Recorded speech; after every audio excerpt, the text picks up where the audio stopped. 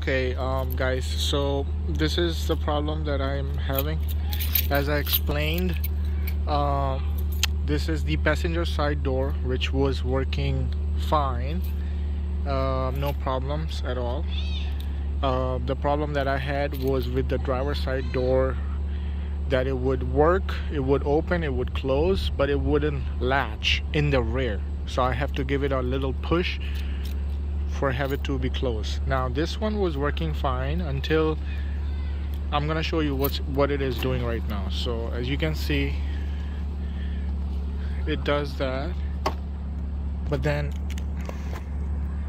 it won't latch, and I don't hear the actuator activating. So I'll have to give it a push, and then it will latch and it will close. This is the same thing that was happening on the other side. I have that door open and everything apart, so I cannot show it to you, but I just wanted to check this door and it was working fine. What I did was I turned off the automatic functionality, and then I opened the door manually, right? I opened the door and then I manually closed the door to see if it latches, and then it did latch. The actuator worked for a couple of times and then it stopped working.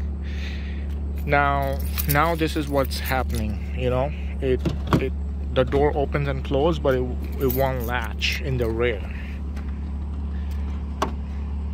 See, this is the same thing that was happening on the other side. So I wonder if it has to do something with me manually opening and closing the door.